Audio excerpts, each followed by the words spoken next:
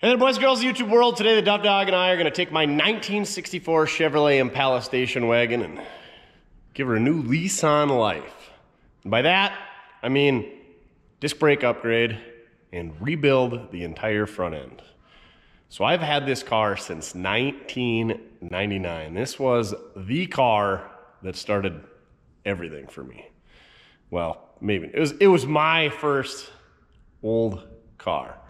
I think I paid $875 for this thing in 1999. Like I said, I was just a wee little lad. I was at an auction sale in my hometown and standing next to my grandfather, who I used to go to auction sales with all the time. And I remember bidding on this thing, and it got up to $875. I'm like, Grandpa, I don't have any more money. He's like, I'll spot you. And the other guy we were bidding against, he's still in the business of car jockeying, and he's like, if he's bidding, it's worth it. So we kept bidding. Anyway, long story short, I bought this thing. It's had a couple changes over the years. This was my first will it run. It's got a 250 horse, 327 from the factory, factory dual exhaust, factory power steering, factory tilt wheel, factory power brakes. Yeah, it's pretty well optioned. It doesn't have like AC, cruise, power seats, power windows. It does have a rear power window. It is a 6-passenger, not a 9-passenger, so pretty well equipped.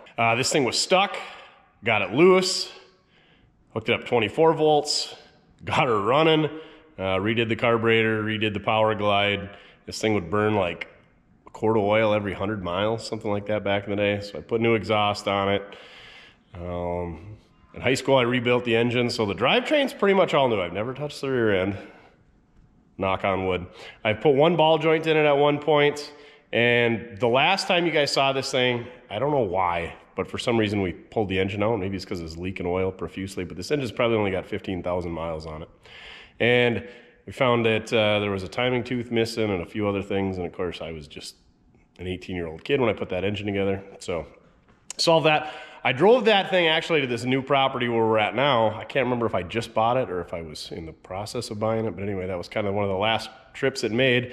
And then I drove it back home. And then I drove it here when I moved here. And every time I would hit the brakes, like I feel like the right front wheel, this is like a year and a half, almost 2 years ago, was gonna fall off. So it needs a complete front end rebuild. I did put Air Ride. It wasn't Air Ride Technologies. I think it was just Air Ride.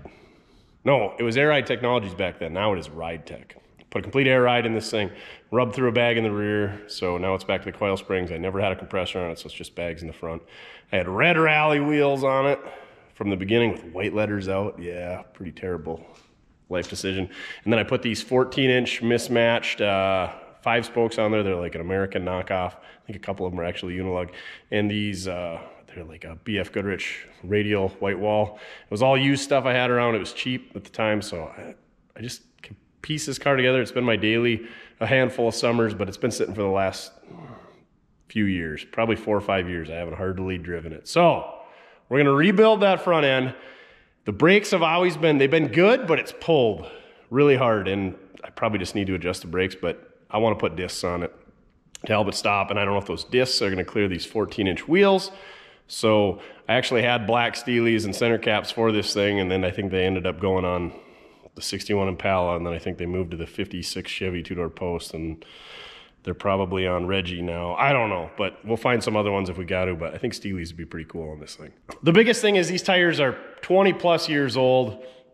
Like I said, I got them used, and I don't want them to give us issues down the road and take out a quarter panel or something like that. So they just, and then it's just a quick refresh. 20 bolts, give her a whole different look. And then we also got drop spindles because the bags, it's always been soft up front. So I figure if we put a drop spindle and put more pressure in the bag, maybe it'll ride better. I don't know. Long term, it's either got to go back to a coil spring or I need to put some type of air management system so we can adjust it up and down and have onboard air and all that.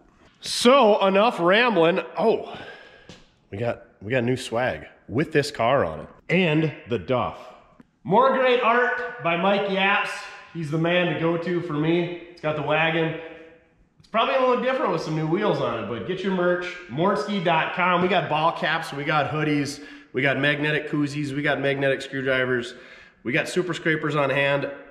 Limited amount. Hurry up, get them. They go fast. We got banners. We got decals.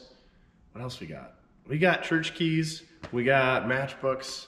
You name it, we got it. If we don't got it, You don't need it. Mortske.com. So yeah, buying merch helps me pay for stupid stuff like this. So this is a kit from Auto City Classics out of Isanti, Minnesota. Not a paid promotion. These guys are the cheapest. And so these are just GM metric calipers. These are some reproduced rotors. I'm guessing metric. They're drilled and slotted. Yay, it's gonna stop so good.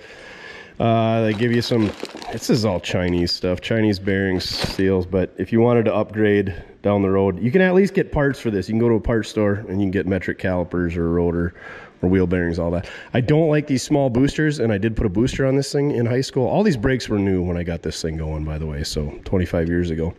But I like the bigger booster, and they fit better. So if this Master, which is a Corvette style Master, will bolt up to my booster, I'm gonna leave my booster because I don't like these little tiny ones. They look silly, and in my opinion, they don't stop as well. These are the drop spindles. I think these are a 2-inch drop spindle or a 2.5-inch drop spindle. And then I got all new Moog front end parts. The tie rod ends and the ball joints. Moog has been the go-to for me forever, but things have kind of changed. The tie rod ends and the ball joints, like I said, one of these ball joints we're probably not going to put in because one can't have more than a handful of miles on it, are made in America. These bushings for the control arms are India and Mexico, and this idler arm is America. So the majority of them are American parts, and then these bushings, they're just rubber and a little bit of steel, so there's no machine tight tolerance fit, so I'm fine with that being India and Mexico. So still pretty good stuff, but buyer beware. Not everything's made in America like it used to be, unfortunately. There's a couple other things I'd like to straighten that valance. We'll find things as we go. I think it had a rattle in the exhaust. It might need some mufflers. A few things here and there, but overall, it's a really, really, really dry car. There's a little rust there. I think that's pretty common. There's a little dinger there. There's a little bit of rust in front of the wheels, and then the dog legs up front behind the front wheels. That's super typical, and it needs clean. Like I said, Air Ride Technologies back in the day, they were Ride Tech now, I believe. Took the roof rack off. I hacked up the dash and put a Pioneer CD player in it because I was a kid. I took the back floors out and put subs in it at one point. I put the floors back in, and now I need to find the hinges, and I can't find them. So I don't know where those went, so we might be looking for those. It's got an electric window that always did work. Now it doesn't want to work, so I'm gonna have to look into that. Just a handful of things. So the neat history on this car is it sold new in Duluth, Minnesota. The gentleman that I got it from, his estate, he bought it at Muscatel in Fargo. I've got the paperwork somewhere. I got the original build sheet for this thing. It was like $3,700 and change back in the day. But seatbelt delete option, it was like a $11 credit or something like that. But anyway, so I'm the third owner of this thing. Like I said, I've had it for 25 years, so I think it's pretty safe to say that I've owned this car longer than anybody else. The guy who had it before me, he drove it for a handful of years, and then he stored his cat food inside of it. So yeah, there you go. It kept the mice out. This guy had a lot of cats. He was a different individual. But anywho, let's get this thing up in the air, and let's start ripping that front end apart. I might paint the calipers because you can see them. The spindles are already painted. The rotors look like they're coated, so they're not going to rust. But like control arms, we're just going to whammy the ball joints and bushings out and stick it back together because the rest of the frame is rusty. The rest of this car is rusty, and I just want to drive it.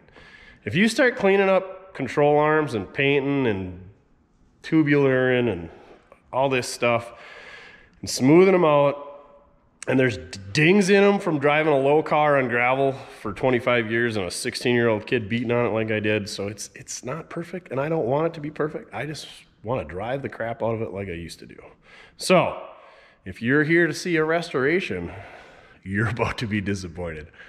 You're probably going to be disappointed in whatever you came here to see. But anyway, I'm going to get my 64 Impala back on the road. So let's get this thing up on the lift.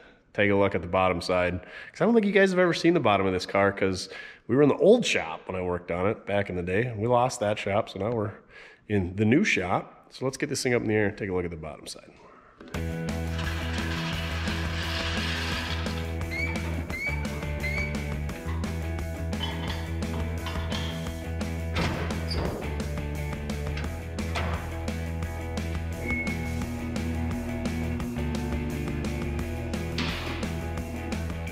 Tell you what, these low cars are no fun to get on the lift. You got to use the jack to lift up one side because the jack won't go in the middle because it's so freaking low. I could have pumped up the bags, but they say you're not supposed to let the bags hang down when they got pressure in them. So, and that's the other thing about these bags, or bags in general, is they leak. I don't care how good you seal them up. They're going to have slow leaks. So let's take a look at the bottom of this low car. I wonder which, I feel like it was one of these ball joints we did. You can see the whole Firestone airbag there. Doesn't look like a lower we did. That's still got the rivets in it. This is definitely the one we did. It's got bolts in it instead of rivets. So there you go. I was way off. Like I said, drum brakes. I got to put a sway bar. Never mind, it's on it. I just need to put end links on it, apparently. I just love this thing. Fresh engine. And it's leaking, not fresh yet. Well, I mean, freshly resealed. There's something leaking there out of the fuel pump. It looks like oil. These ram assist steering units leave a lot to be desired. I've never put hoses on this thing. We're just rolling the dice here. I see a nice puddle back there, so I'll have to check that out. I figured it would be the power steering, because this thing's going to give up one of these days. I'd like to convert it to a 605 box, like we put on the 63 Impala. And then this is the power steering kit. This is a CPP branded. Use their 500 series metric GM box, but it's just not in the budget right now, and it doesn't leak that bad, and it works really, really well. I put a new radiator in it. I think I was in college when I did that. Yeah, we got a pretty major oil leak back here. Was it coming down the valve cover, or who knows? But pretty good puddle there. So I think I put a front seal in the tranny when we had it apart. I surely hope so. Oh, it might be that adapter right there that's leaking. This thing had a canister style filter. Switched to a spin-on style filter. So that might be our leak, but let's get the wheels off, get these control arms off. The original shocks used to run through the center here, and so they sell this relocation kit, and it looks like it's killing the bushings in those things, unfortunately. But yeah, then we'll be getting rid of the hoses, the brakes, the spindles, all that. Rebuilding these with new bushings, front and rear, new ball joints. Same deal with the upper control arms. Of course, this is our lower control arm. It's got two bushings and a ball joint. Upper control arm, same deal, two bushings and a ball joint. But yeah, I thought the cross member, oh, you could see it's pretty shiny from hitting things. The control arms aren't as folded in as I thought. The exhaust just would get beat with gravel. This side's actually smashed in pretty good. Tim Simon down in Webster, South Dakota, Webster Auto Care, did this exhaust probably in about 2000, 2001. And it's holding up good. I remember the muffler started rattling one year, probably the last year I took it back to the 50s. So I just screwed a plate to it. Something must be let loose on the inside. So we got to put some new Thrush turbos on there. I think I redid the U-joints and the hanger bearing in high school. And then I suppose when I put the bags on it, I put these, oh yeah, those are air ride shocks. I should probably put bushings and all this stuff at some point. Oh yeah, you can see that. We're gonna need a track bar bushing. She's you can see the rust coming out. She's metal on metal in there somewhere, so a good thing we checked it out. And actually I feel like there was a track bar kit in that bunch of stuff I got, so maybe I knew about this, maybe I didn't. We may never know. There's the old air ride line from back in the day. Okay, let's get after it. There is a little bit of rust in this one body mount. See, the one on the passenger side, super solid. Well, there's a little bit of rust there, not bad. But this side is kind of Swiss cheesy. And then one of the floors was a little bit soft, I thought I remember. No, maybe not. This car is overall super, super, super nice. I didn't know any better back then, but I got a good one. And that, unfortunately, doesn't happen very often for us. Someday I'd like to get rid of this rear end. These things are notorious for bearings and axle failure and bad things happening. They're just overall pretty weak rear ends. So maybe someday we'll get a Quick Performance 9-inch and we'll rebuild all this stuff and maybe put air ride in it that time. I don't know, but I think it's probably like a 308 gear, just shooting in the dark, maybe a 336. We may never know. So I could look at the build sheet. But let's get some wheels off. Let's get some front end parts in this thing, and maybe we can figure out why it was so terrible riding. Not riding. Where that? It sounded like a wheel was gonna fall off. I really like these Wiley X sunglasses. One of you subscribers is an optometrist or works in the optometry world, and reached out and hooked us up. So I got 2 pairs of them, or I had 2 pairs of them, and I've been missing one for like a year. Look what I found in the core support. I must have taken them off my head and set them on the radiator when I was getting this thing running in the dark or something, or I don't know. But I found them. Hopefully they aren't all scratched to crap, and they should be. Sweet. Those are like $300. Score there. So these are an ET wheel. You can tell by the way that they are. Because of the way it is. And they are a unilug or multi-lug pattern. So you can see you just change these washers out. These are a 4 3/4 bolt pattern, so you can get an offset washer, and then that will either fit 4.5 or 5 inch. One thing to look for on these wheels, I try to avoid unilugs now, but these were all I could afford back then. The center caps, they got steel screws going into aluminum, and they like to break off, and so these ones have been broken off, and then somebody rotated it ever so slightly and put some new holes in it. So that's one thing to look for. And then there's a 2-piece wheel where it's half steel and half aluminum. I wonder if the rears are like that. I try to avoid those because how do you mate steel and aluminum? Actually, I think it's a steel hoop with just an aluminum face, but either way, I don't like those. If you do find a set, don't pay much money for them. And on the rear, I'm not sure what brand these are. I'm guessing they're 14x6s or 7s all the way around, but same deal on the back. These got a bunch of studs snapped off because nobody put the anti-sneeze on them. And then these ones use a flat washer. Some use a conical taper bushing, taper seat. You know what I'm talking about. Conical style lug nut and a tapered seat. These ones use the flat washer style. So these will make a good roller for something. They're 215 70 14s all the way around. And they're BF Goodrich Silvertown radials. These are expensive tires. They got a lot of tread in them, but like I said, they're freaking old. I do like the dirty mag. I like the dirty everything look, but I washed the car a few times, but I rarely wash the wheels, and I have never cleaned the white walls because I like the way that she looks dirty. All right, you dirty girl. I'll take it all, you dirty girl. All right, we're going too far. I need to stop talking to this thing or I'm gonna get canceled. Let's get these wheels off. We interrupt your regular scheduled shenanigans to bring you this week's Mortske Minute. This week's Mortske Minute is brought to you none other than mortske.com. Go check out mortske.com for your best swag. We got ball caps, we got hoodies, we got beanies, we got magnetic screwdrivers, we got magnetic can koozies, we got decals, we got banners, we got the Do banners in stock, we got the Station Wagon shirts in stock. Get them now before they fly off the shelf. And we got everything. If we don't got it, you don't need it. This week's Mortske Minute is brought to you from the Impala 6-passenger suite.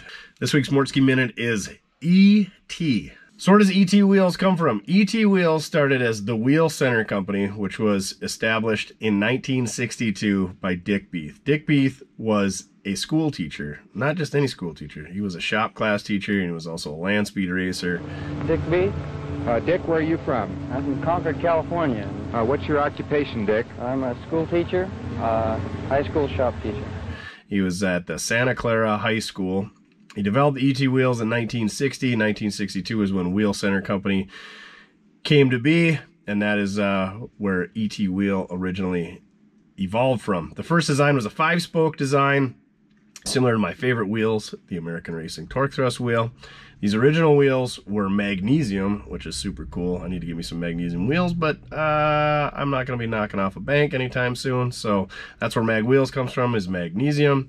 And They were a multi-piece design. Later on, ET was a huge innovator, and they were actually the first company to develop the unilug bolt pattern. So the beauty of this unilug design was that a dealer or ET manufacturing these wheels, they could make one wheel that could fit multiple applications. They could fit a Ford, AMC, Mopar, they could fit Chevrolet small cars, Chevrolet big cars, and dealers only had to have one wheel on hand. And this also cut down on manufacturing costs, so they pass these on to their dealers, who pass it on to the customers, who got a lower cost wheel.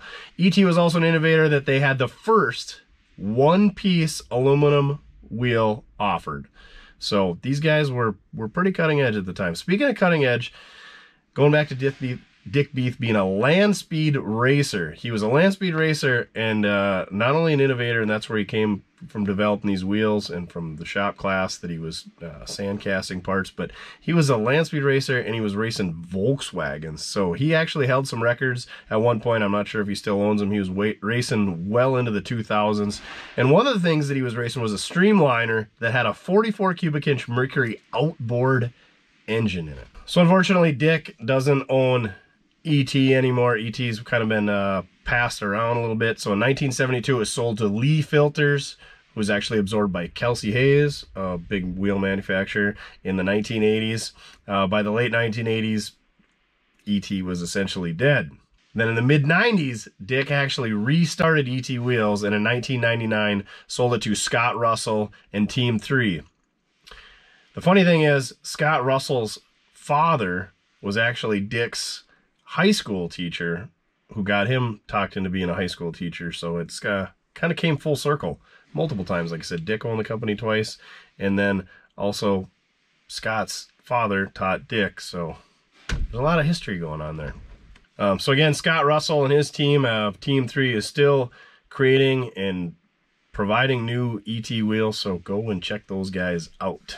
Now, we couldn't just talk about ET wheels. We got to talk about my favorite wheels, the American Racing Wheel. American Racing Company was established in 1956 by drag racing innovator Romeo Palomides. Palomides? I don't know. Romeo. Primarily, these were mag wheels that they were offering then. And again, Romeo was a racer, but he was more of a drag racer. So in 1963, the simple, stylish, sexy, lightweight, go fast, amazing universal wheel, the Torque Thrust, was released, and it has been a staple in the industry ever since. Hot Rod Magazine named the Torque Thrust one of the top 20 influential speed parts to the entire hot rodding industry. That's how important Hot Rod Magazine thinks that the Torque Thrust is. Almost as important as I think it is. American Racing Wheels have been a big part of the big screen too. They started in the movie Bullet. The Dukes of Hazzard, if you're not familiar with that, you've been living in a cave. And also 2-lane blacktop as well. The original Torque Thrust wheels are a straight spoke design. In 1965, they came out with the Torque Thrust D, which is curved to clear disc brakes, which were now becoming standard and optional on a lot of high-performance cars. They still create both the Torque Thrust, the Torque Thrust D, and then also the Torque Thrust 2, which was originally a multi-piece design. So there you have it, just a little history on ET wheels and American Racing Wheels, basically evolving around the 5 spokes. We aren't even going to talk about Craigers right now, but one day we'll sneak in a little bit of history on the Craigers. I know it's the favorite wheel of everybody out there, except for me. So thank you very much. Now back to your regular scheduled shenanigans. I think I remember putting these on, and I think I had almost as much money into the lug nuts and the washers as I did into the whole set of wheels. Probably not including the tires.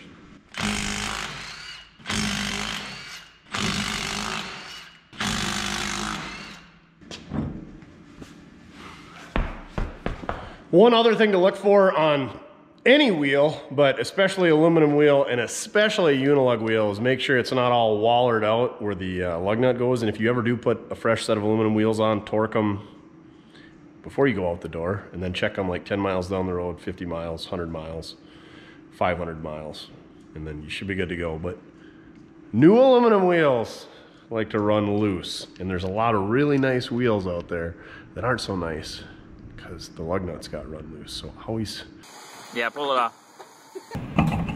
check that out if you're buying any wheels. Steel wheels, these old Ford steel wheels that are 100 years old, same deal. Those things got run loose, or somebody cranked them in too tight, or that. You can't check to see if they're bent, by just eyeballing them if you're at a swap meet or in a junkyard, but you can check them out to see if they're wallered out. And if they're wallered out, unless it's a super rare wheel or you got some superpowers that I don't have, they're hard to fix. So your tech tip of the day, right?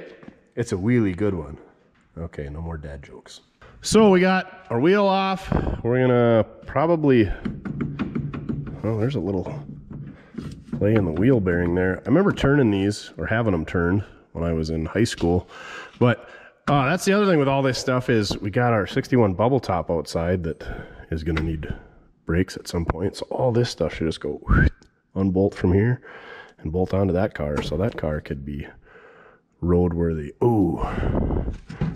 The bushings are just completely gone up there. I thought we would see a lot more play, and maybe it's in the other side. No, I can't feel anything there. And sometimes that's the deal when you lower cars. Ball joints are used to running at a certain, angle, and then you lower the car, and then they run at a different angle, and they wear in a different spot, and they wear funny, and they wear out. I think Chin's pickup did the same thing. We lowered it, worked great, ran it for like a summer, and then it wore. This car worked great for a couple summers, and then that one ball joint went out. I've seen it a bunch of times, and don't get me wrong, they probably would have done that with another year's worth of driving in the stock height, but just something to be forewarned. So this car will need an alignment when we're done. So I think now I'm gonna let the air out of the bags, and then we'll split the tie rod ends and split the ball joints, and then take our brake hose off, set this whole spindle and brake assembly off to the side, and like I said, that'll bolt right on pretty much any 58 to 64 full-size Chevrolet X-frame car, and that'll be ready to go. And then we'll take our control arms off. Easy peasy lemon squeezy, but we gotta get that air out of that bag because that's essentially a spring, and we don't want a spring or an airbag hitting us in the face. In a bigger...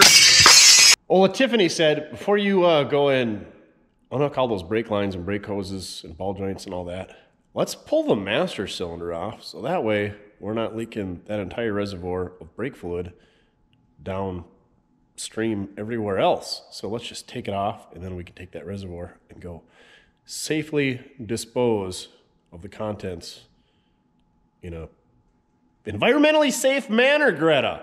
How dare you?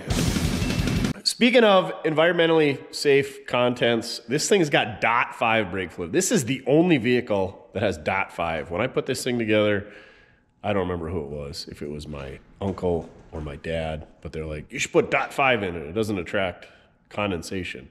And me being an impressionable 14 or 15 or 16-year-old kid, I was like, yeah, you guys are the smartest people on earth. And not that it's a bad idea. This is the only vehicle that I have .5 in, and you can't mix this stuff. And I don't know, in 25 years, I've never had any issues. But also in 25 years, I've never had condensation or rust issues in any other brake system that I've had that's been in use. Everything that sits gets bad. So that being said, I feel like I'm fully committed to the .5 on this thing, unless we change the rear brakes. And I'm fine with it as long as it doesn't leak. You never really have to add it. But when we put the new stuff on, we're going to go to .5. So there you go. That's my .5 rant. But I think it's a pretty brilliant idea. I always take the wheels off first, the brake lines and stuff. But let's take the master cylinder off and hopefully save ourselves a mess and not spill this on our nice shiny paint here. Another reason all my cars are hot garbage is because that way I don't feel bad leaning over the fender and working on them. But we could put our Mortske repair fender cover on this thing, but we won't. So we'll save those for you guys. Get your fender cover at mortskerepair.com. All right, let's get a single reservoir fruit jar master cylinder off of this thing. That's the other upgrade we're getting here is we're going to a dual reservoir. So if we lose the rear brakes, we still have front brakes. If we lose the front brakes, we still have rear brakes. We're with the single reservoir. If we lose any brake, we lose all the brake. All right, brake time's over. See what I did there?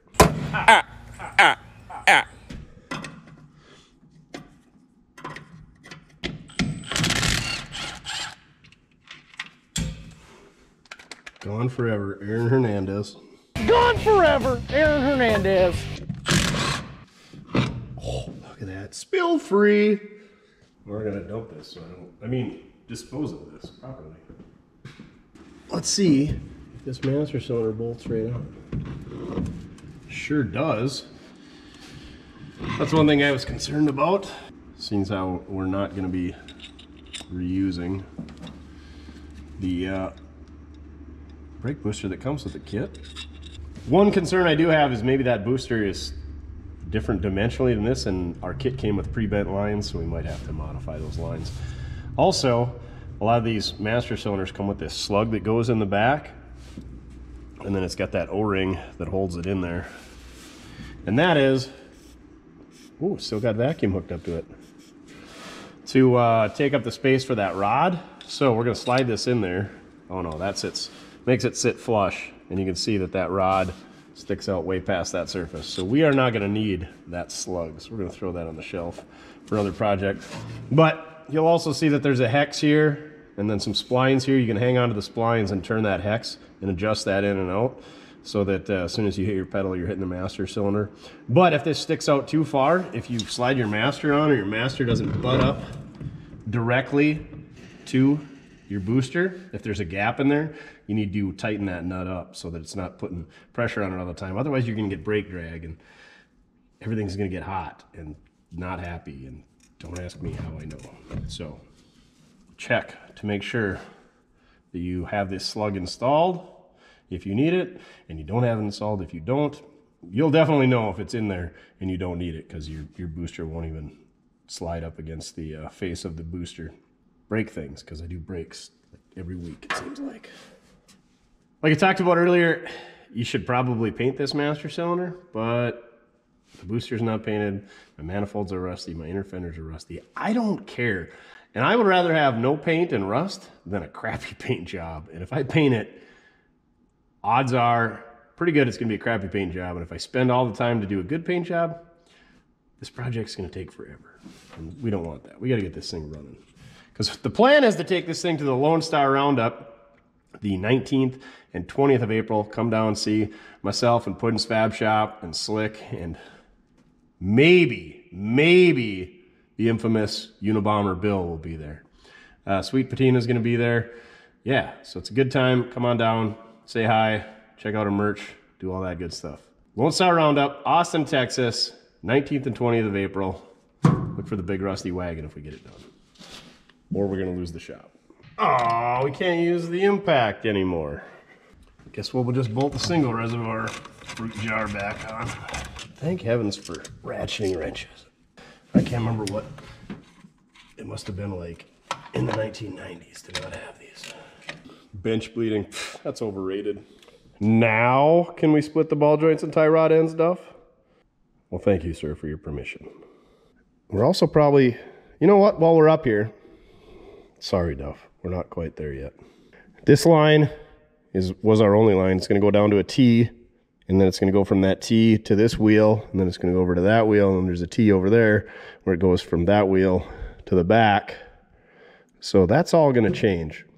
So let's go ahead and unhook as many connections as we can up here, because that's all gonna go away.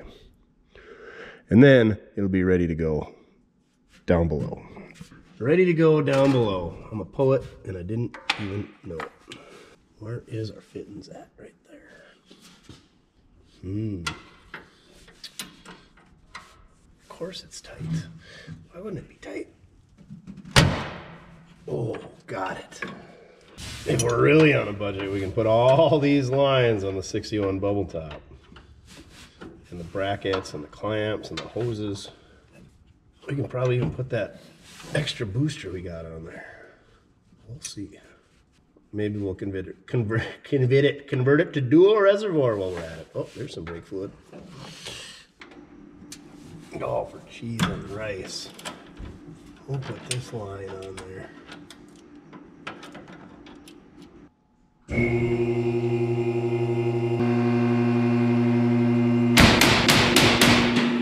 So for those of you who aren't familiar, haven't torn a front end apart before, you got these castle nuts. There should be a cotter key through here, but apparently 25-year younger me forget to put the cotter key in there and there. And of course I had to have all this stuff split to put these airbags in here. So sketchy. But anyway, take the cotter key out, you take this castle nut off, and then you can either beat the crap out of it from the top, or you can hit it right here, and usually they'll split, or you can put a pickle fork in there. So all depends on what you're saving, what you're trying to save, what you're not trying to save, what you don't care about, how angry you are that day, how big a hammer you own, so on and so forth. So let's get these castle nuts off of there and go from there.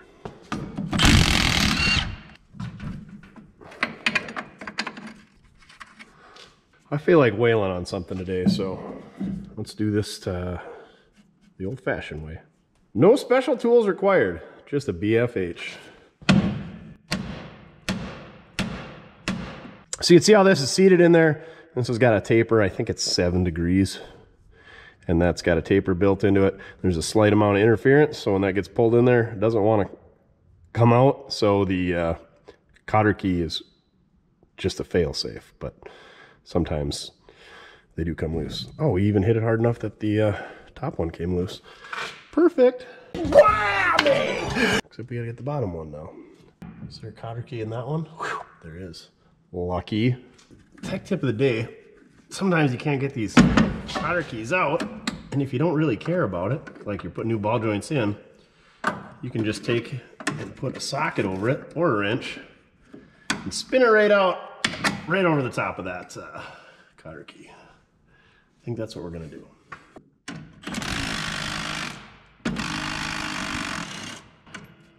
Just like that, no need to remove the cotter key. Let's thread this top one back on a little bit so that when we knock it loose from the bottom one, it doesn't fall on my toe or my head. It just doesn't fall in general. Now if we get our brake line undid from our brake hose, we should be able to lift this right off there. Ouch! Not the Cyclops? The Cyclops, once again, proves infutile. Is that a word? Probably, but I'm probably using it wrong, but it sounds good. Proves infutile once again. Oh no, it's still leaking fluid. We just gotta pull our clip off of our brake hose. Ouch. That was my elbow. Ouch. Same elbow. Now, if we take our castle nut off, we got a whole wheel assembly. Yay! This airbag is bolted to the frame and also this lower control arm. Same deal with the shock. So we're just going to take the bolts out at the bottom of the shock. Take this bolts out of this bracket, which is integrated with the bump stop, which has seen better days. Take that all out. And then we got the cross shaft back there to take apart. What are these shocks? Road sensing. The one.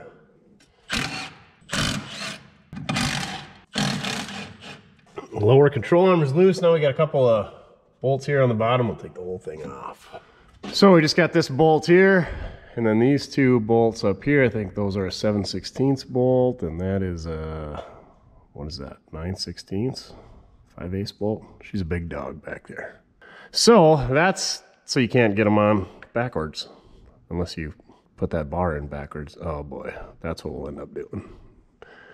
This is going to be great. And this is why you buy loaded control arms or aftermarket tubular ones. So you don't have to deal with this miserableness.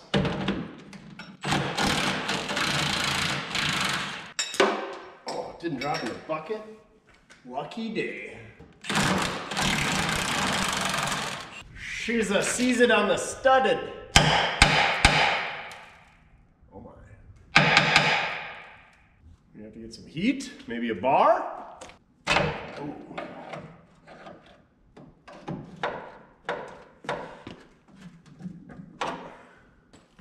Let's see if we can't coax her off there with the air hammer.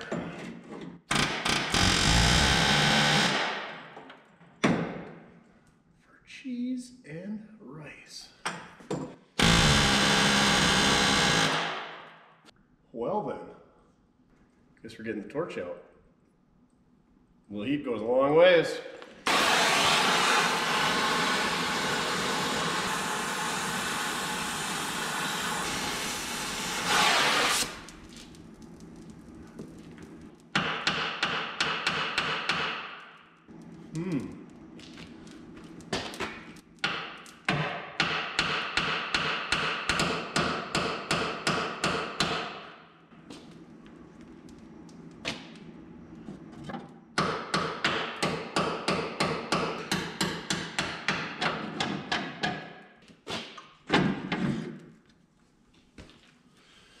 All right, one down, one to go. Let's take this tie rod off here. While we're at it. Sounds good.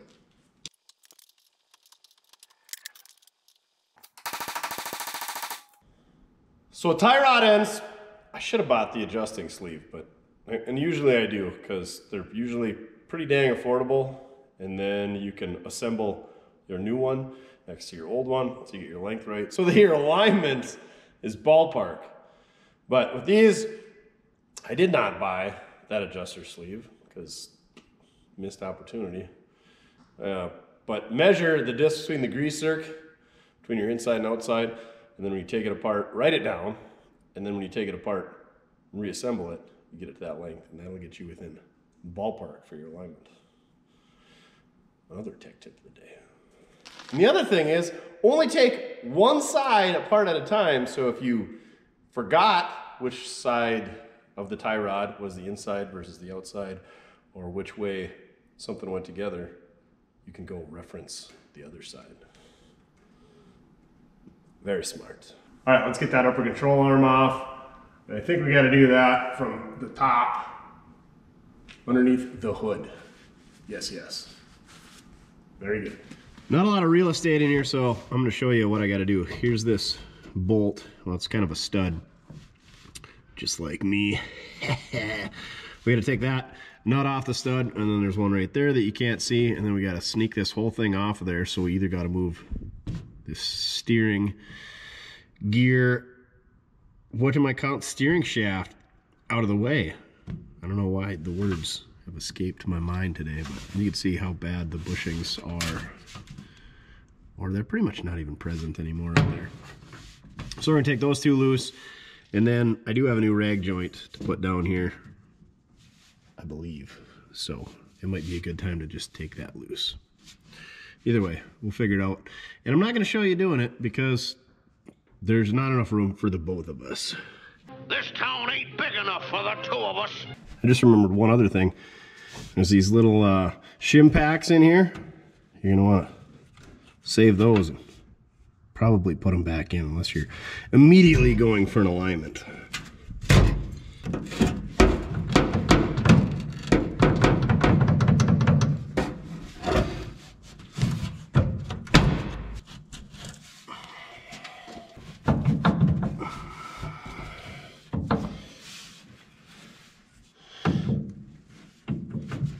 I almost forgot how much fun these things are. I did go and look on the Rock Auto, and they do not offer that cross shaft, and they're like $400, and you gotta contact Napa first before ordering them. So that's why I didn't get any, because they're expensive and unobtainium. Yeah, you can see she's been rubbing steel on steel there. So first thing we got to do, take these guys off. I would recommend in your application, if you can get that shaft and it's reasonable, just do it, because then you can just cut it with a torch and get that out of the way. But we are gonna have to fight it the whole way because I'm cheap. You can see just how bad that bushing is. That whole backside is gone. And that's the other thing, is if this is damaged, this shaft, then you got to order it anyway. So, but that's the inside of the bushing right there that was rubbing on the outside of the bushing, so it shouldn't be a problem for us that the shaft got damaged. So you got to get that rubber out of there. Well, they make a tool for pressing these out. There's videos on that. I don't have the tool. I thought I did, but it's different than my regular ball joint tool. So we got to figure out how we're gonna do this. This is gonna be fun. Capital F-U in fun. So that tool that I don't have that I was talking about is the same as a ball joint press tool. These have bolt-in ball joints, luckily. But instead of going all the way around, it's just like a half moon shape to grab it. But like I said, I don't have that. I feel like Chin is the expert. I think he did this on his square body. I haven't done one of these, I don't think. I think I was always smart enough to order the shafts when I did it. And to be honest, I haven't done a lot of front suspension overhauls. I just usually just run this stuff, as you can tell, and then it's worn out. It's lasted 25 years. Well, I'm sure this is all mostly OEM other than that ball joint, so it doesn't have that many miles. I want to say that car's only got like 70,000 miles. I feel like it's less than that. 75,000 maybe, I don't know. So, what are we gonna do here? Some guys will burn that rubber out. I think Chin drilled his out. And then once you get that loose, then you can maybe get this shaft out of there. Maybe, but I don't think so even then. Oh look, it walks back and forth. Ooh, we might have a chance. The bad news is, this is the worst one, so this is the one that's gonna come apart the easiest. And the other ones are gonna fight us. But maybe we'll figure it out. If I wasn't 100 miles away from the nearest major chain parts store, I would go there and get what we needed for tools. You suppose if we hit that with the air hammer, it'll walk out of there? Or we're gonna ruin something? We're gonna find out. That's what we're gonna do. I'm gonna get some earplugs. Feel like we should be supporting this, but we're not very supportive. So, let's give her a whirl. Going straight to the big dog, Astro pneumatic. It's walking it right out. It looks like, anyway.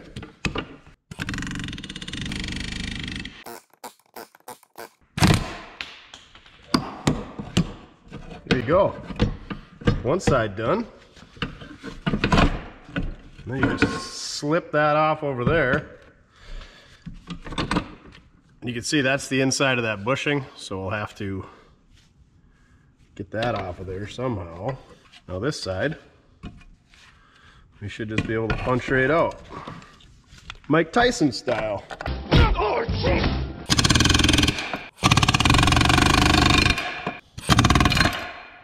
Giggity. All right, now we just gotta grind the heads off these rivets, knock those out. We could clean that thing up and ready for reassembly.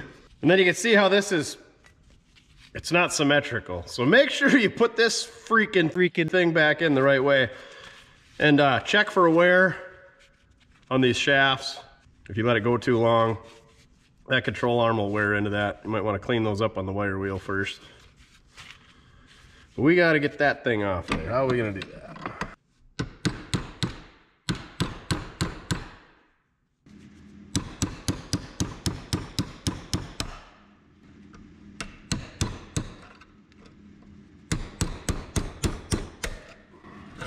There we go. Easy peasy lemon squeezy. Not really. Got our 3 rivet heads ground off. Now we're gonna take our smaller air hammer, knock them rivets out. Maybe.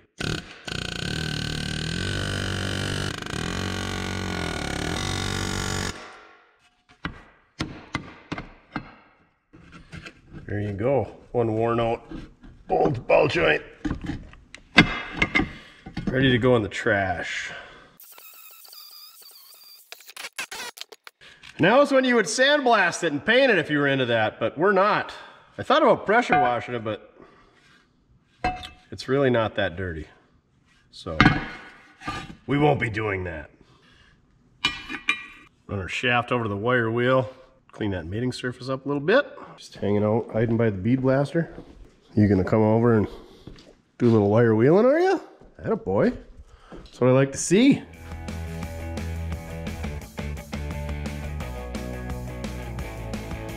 All right, now we'll grab some Croil to aid in the assembly process and try to figure out how to get this thing squeezed back together. Hopefully we get this in there the right way, otherwise colorful language may appear on this channel for the first time. All right, I'm pretty sure it goes like this because it's got that clearance. 2-4. We have clearance, Clarence. Roger, Roger. What's our vector, Victor? For the steering shaft.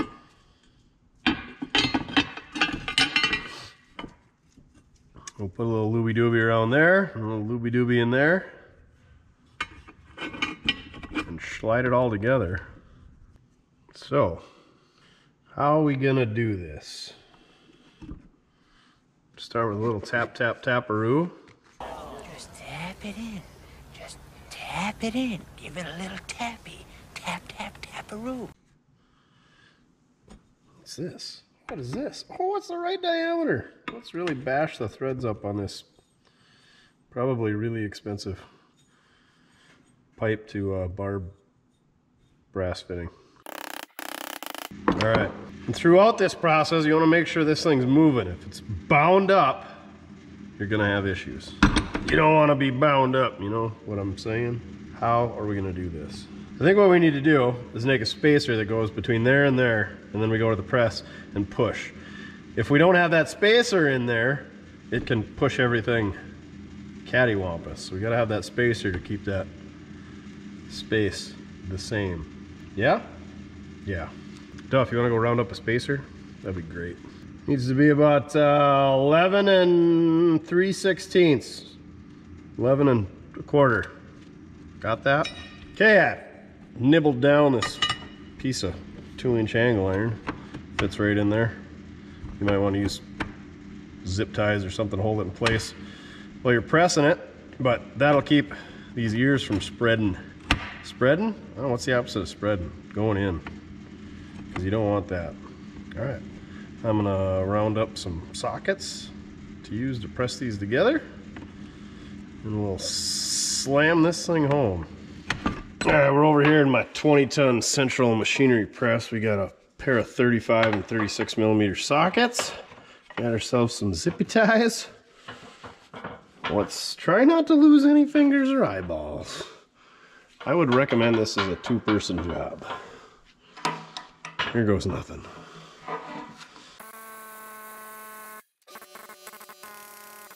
Okay, now that one's tight, so hopefully this other one should go now.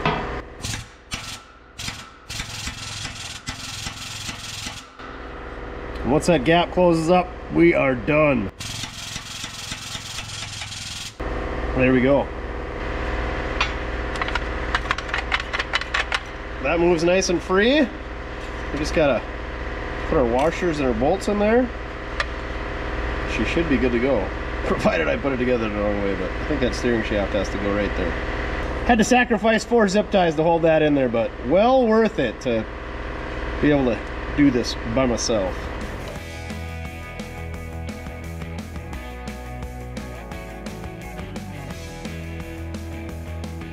Oh wow, look at this. Moog sends us deformed locking nuts and lock washers. Yeah, definitely won't be using the lock washers.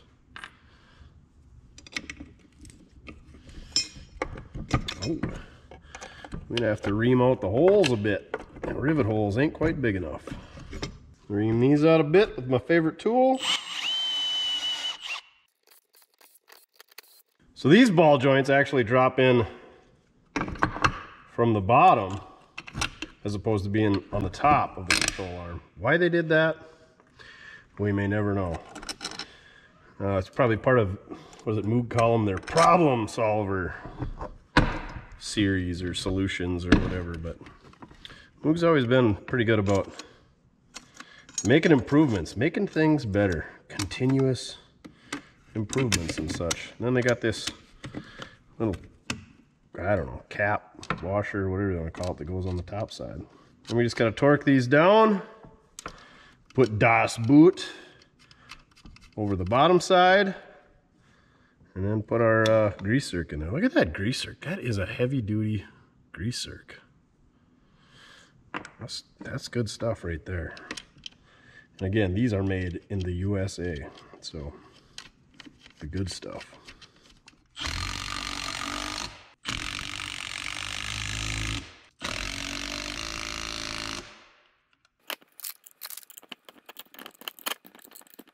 There you have it. Ready to put her back on the car. Oh, wait. We got to put the end caps on. And then it'll be ready to go. There you have it. One freshly remanufactured upper control arm. Pretty straightforward.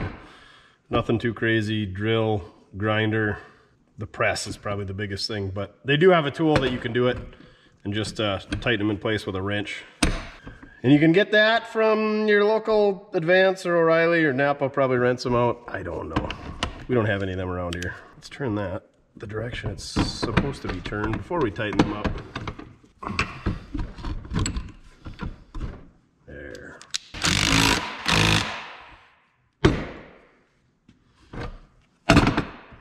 Boy, am I glad we didn't sandblast and paint that. Did anybody catch what we did wrong? So, Moog says, go to moogparts.com/installation for install instructions. And there is none. And I was a little confused, per usual. We got this all screwed up. The ball joint goes from the top, like it always did. And this thing goes on the bottom and is supposed to hold the boot. Silliest thing I ever saw. So let's try this again. Ball joint goes in from the top. This metal washer thinger holds that lip of the boot.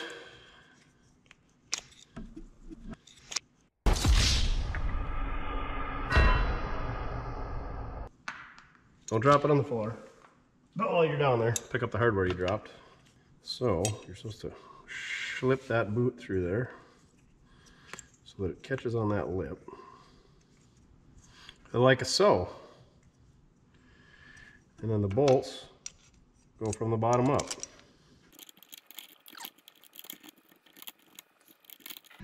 Now, if we snug these up, it should be correct. I apparently am not the only person who was slightly confused. I'm glad I looked, because there's some forums online.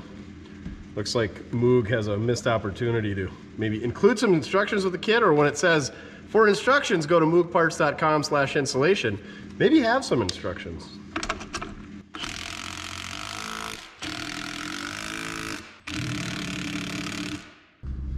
Now, she's ready to go back on the car.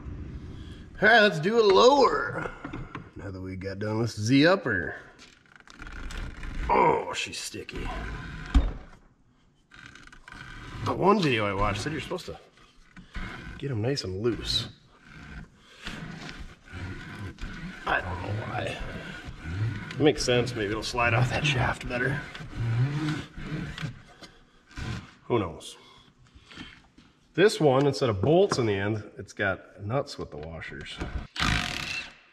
No, not boots. Oh, I lied. They are bolts. Idiot. Idiot.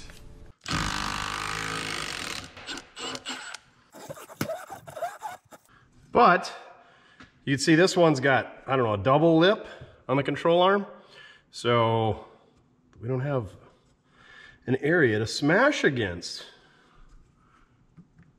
with our air hammer. So that is a pity right there, boys and girls. Doesn't mean it's gonna keep us from trying, however. I'm gonna put my gloves on. So we just gotta try to not mar it up too much.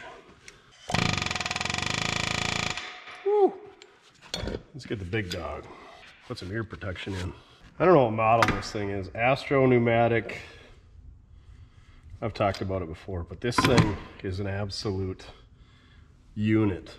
Wes got me hooked on it. Shout out to watching Wes work.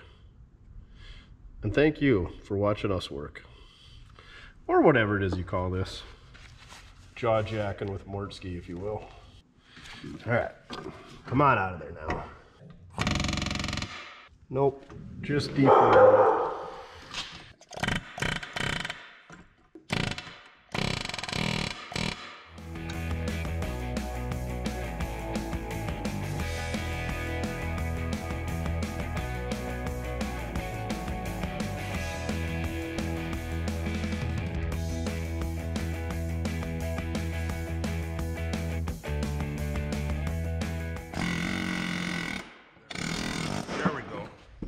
Oh yeah. Oh, that's the spot. Yes, yes, yes, yes, yes. Yeah! Now we just need to Success. fix all our screw up. Oh, could be worse. Could be outside working on a combine. You can't have it all.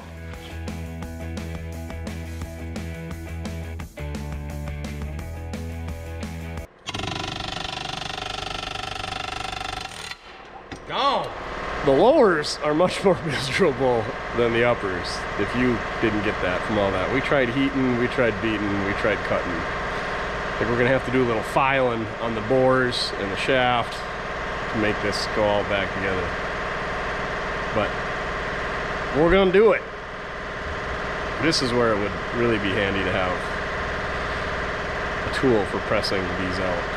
Because like I said, you're not just dealing with one lip, you're dealing with two. The old double lip will get you, eh, Duff?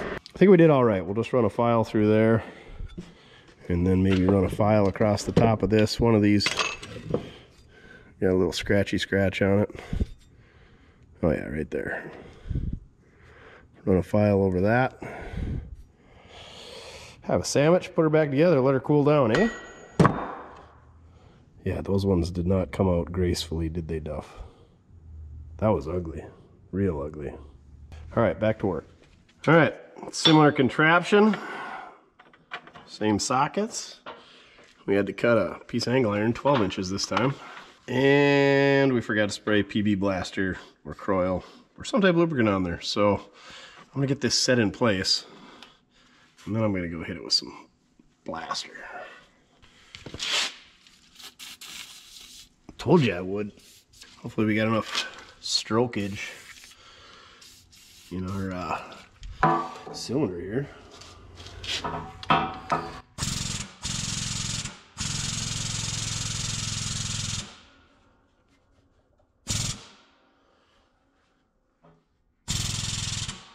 don't like the way that's lining up or not aligning. Do that a little bit.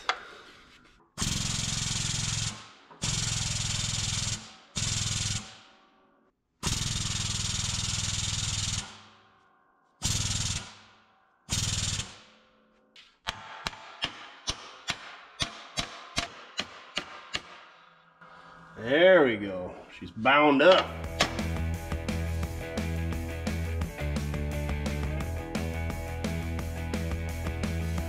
I just had to massage it to get her aligned a little bit there.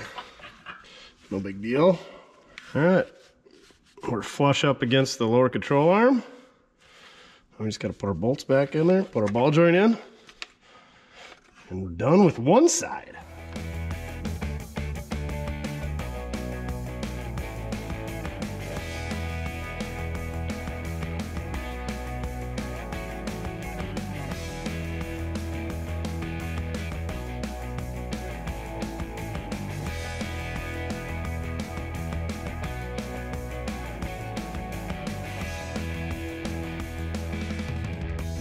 All right, lower control arm is done. Lower ball joint, pretty straightforward. There's two different bolts here. One of them's got a steering bump stop in it, and that's kind of what this is, so I put it on that side. It's probably wrong, but anyway, we'll find out later. I think these are ready to go back on the car. Now we just gotta do the same thing for all the stuff on the other side. And there you have it. Control arms reinstalled. I was gonna hook the shock back up. And yeah, we're gonna be looking for some shocks. The old road sensing is correct because you sense everything in the road. So I think we're gonna order something dimensionally instead of getting another one from Ride Tech, because that one doesn't have many miles on it. Let's see if a spindle fits now. I sure hope it does.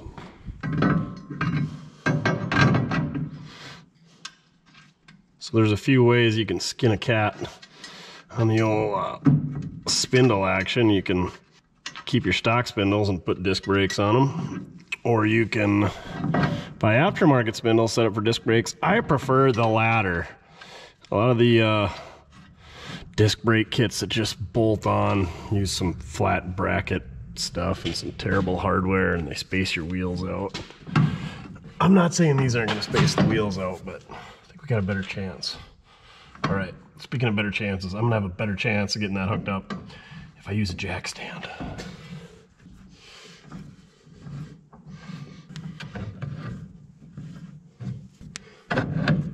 There.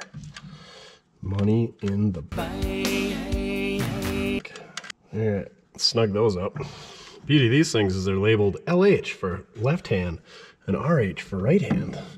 So idiots like me can't get them on the wrong side, even if you can't figure out where your tie rod ends are. They gotta be on the same ends as your steering is.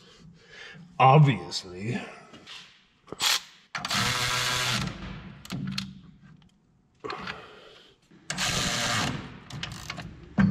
Just gotta snug them castle nuts up, throw our cotter keys in there, and then we're ready to hook up some steering.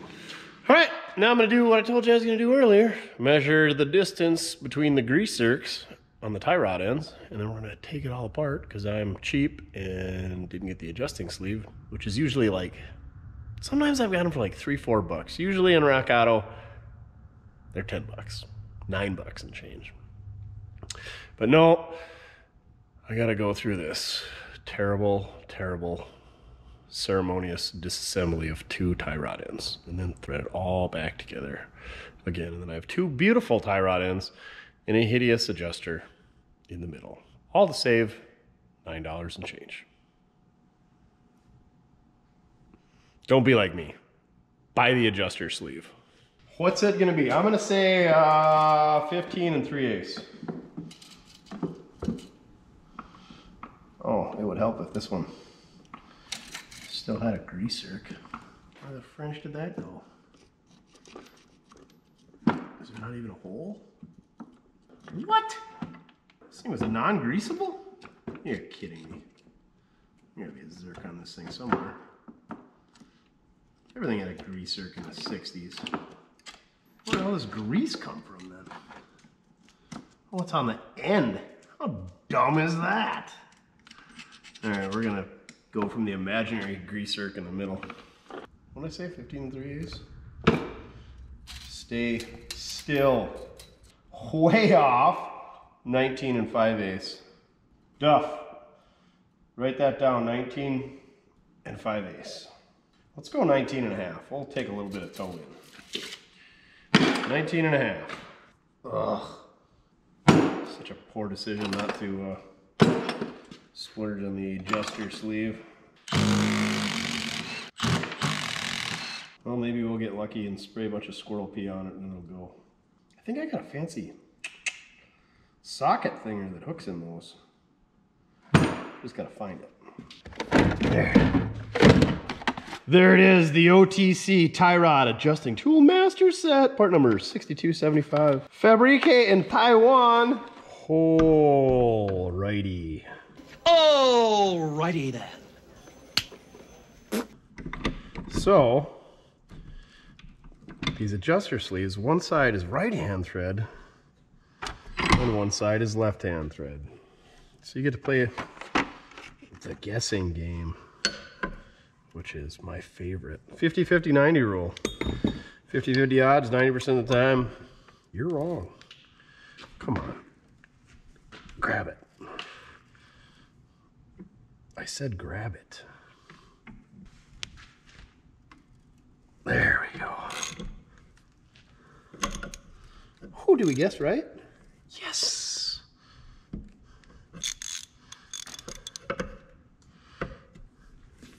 These tools are so much nicer than using your old pipe wrench. It scars everything up. And if you really want to get scientific, you could count how many times it turns around, but that would depend on if your tie rod end was the same length as the old one and you were good at counting. Neither of which I'm very confident in at this point.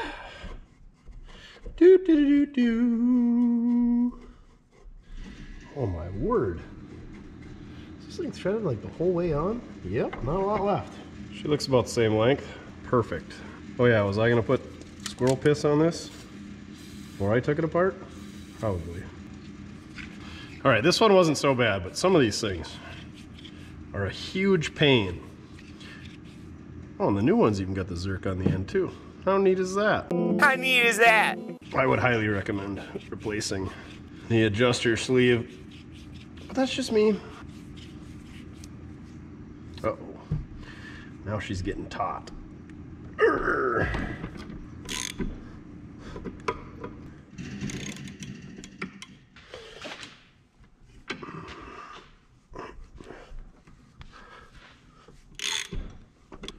Didn't give ourselves a whole lot to clamp to on this end.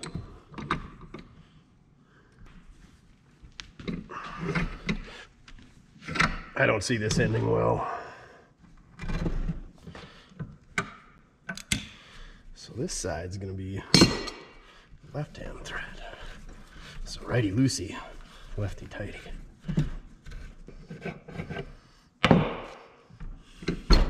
Ow.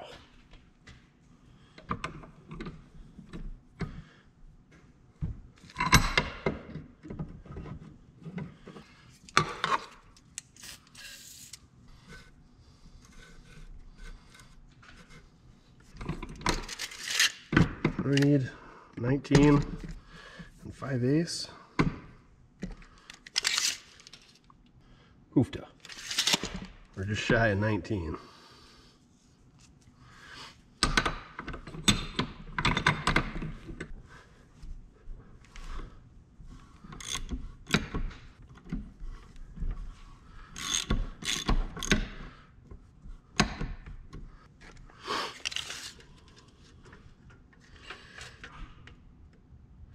Nineteen and 3/8. 19 and a half. Good enough for the girls we go with. Let's spin some Zerks in quick while we got her up here in the vise.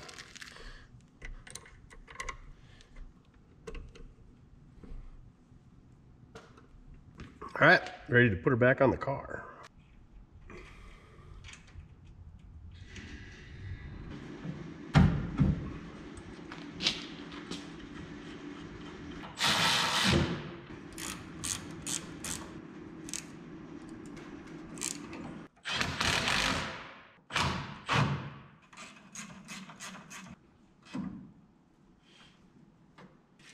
Gotta get your gravel and dirt out of your cross member. So that happens when you drive your low stuff up and down gravel roads.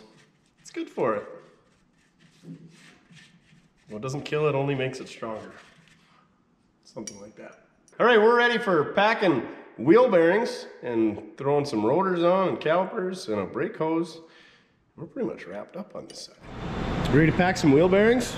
Yeah, easy peasy. Lemon squeezy. Get those packed, installed in our rotors, wheel seals, our spindle nut on, dust cap, all that good stuff. And then we got our caliper. Napple Todd should have us some shocks, he said. Brake hoses. We're getting close over here, but check this bearing packer. There's a lot of ways to pack bearings. You can pack them by hand. You know, it's super messy, gross, nasty. And then they sell these little, I don't know, it's like a canister you push down on, and that's essentially what this thing is. And then they have like this, I don't know, nut that kind of screws together, and then you grease it with a grease gun. That's what I always used before, but Mojo had this thing. Brought her out here, and this thing is the cat's pajamas. It takes up a lot of space, and you got to have like 3 tubes of grease to fill it, but it is freaking sweet. You just drop the wheel bearing in there, like so, and this thing centers her up. And then you just push down on it until the grease comes right through there. Freaking sweet is that.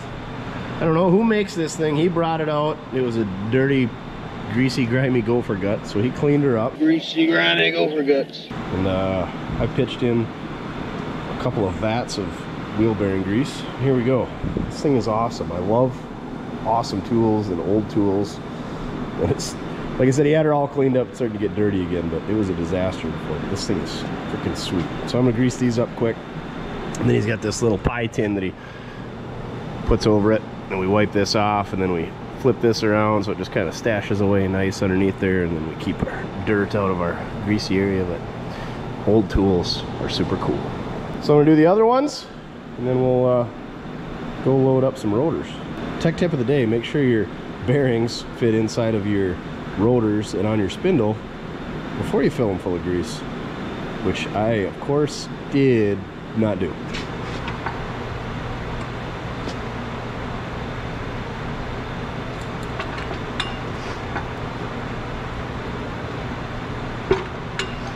This is like DD Speed Shop action here. This is Dan. What would Dan be doing with this much schmoo? This is like race car stuff. That's what they do. Pretty much anything. This is basically his life, schmooing stuff all over. But this, instead of grease, it would be RTV. We just drop our inners in. Ooh, it fits. Hopefully it fits the spindle. And then tap our seal into place. These are the chintziest wheel seals known to man.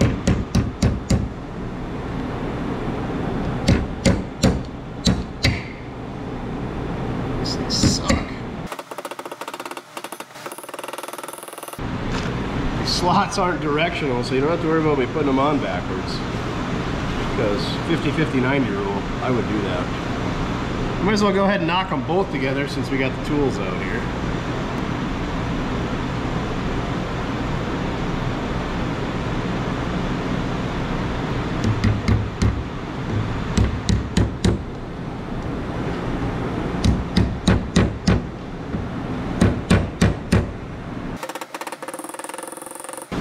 Probably don't want a bunch of DD Speed Shop schmoo all over the rotor so that it gets in your brand new brake pads. So we'll wipe that down a bit.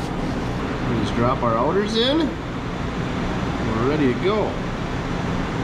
Packing wheel bearings is probably Dan's favorite thing to do. Just schmoo everywhere.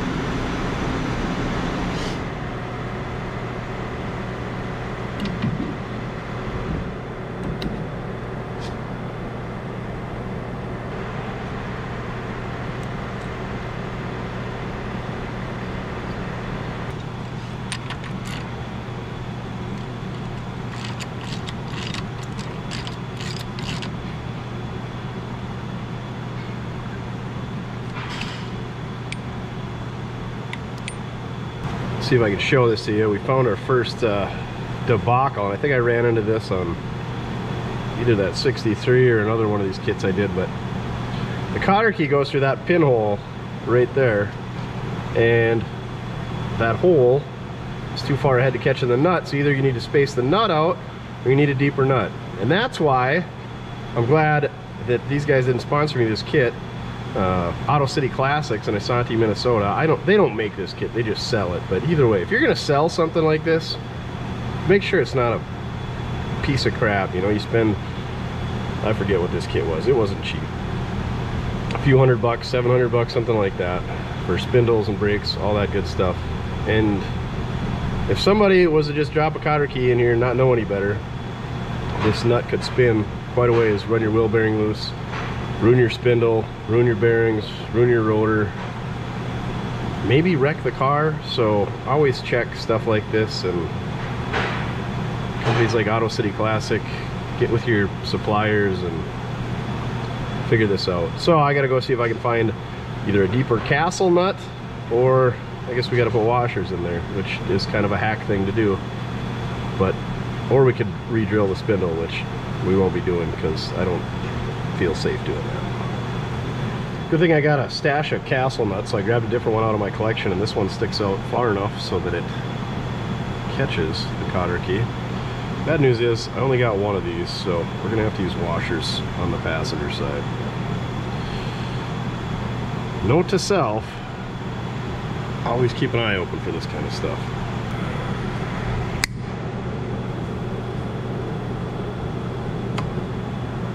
See if this dust cap fits any better. I've had a lot of issues with dust caps on trailers not being tight, especially aftermarket ones.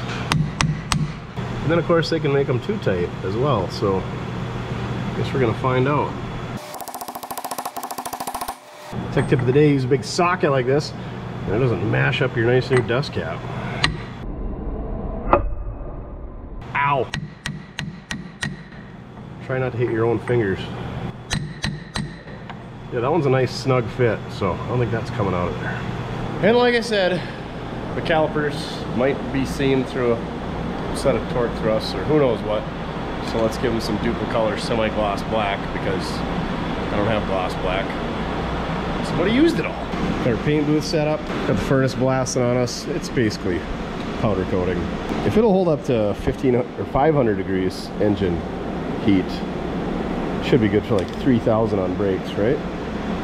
Yeah. Freaking brand new can of Duplicolor won't spray now.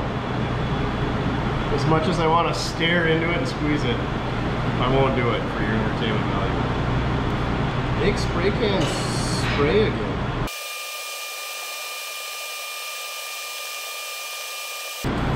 Alright, good enough for the girls we go with. So while we wait for those calipers to dry off, all we got to do pretty much is hook up the brake hose over there.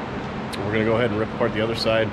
And it'll make my life a whole lot easier if I don't have to carry a camera around and show you guys all that stuff. And plus the learning curve of doing one side is already done and I got the tools out, so it should go significantly faster. So if I see something in there that I learned or that I need to show you guys, I'll show you guys, but otherwise I'm just gonna bang out this passenger side. Mojo's gonna bang on, I think he's doing a Cadillac drive shaft, carrier bearing, something over there. So we'll get this knocked out.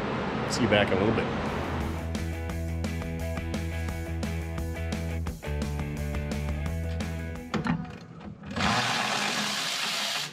Well, there's maybe something we can address. Looks like we'll be repairing a shock bracket. Split right in half. Nice. All right, add that to the list of things to fix. This is what happens when you drive your cars, but at least this shock isn't shot. Maybe that's what saved it. God, how did that not make a bunch of noise? All right, now continuing to work in silence.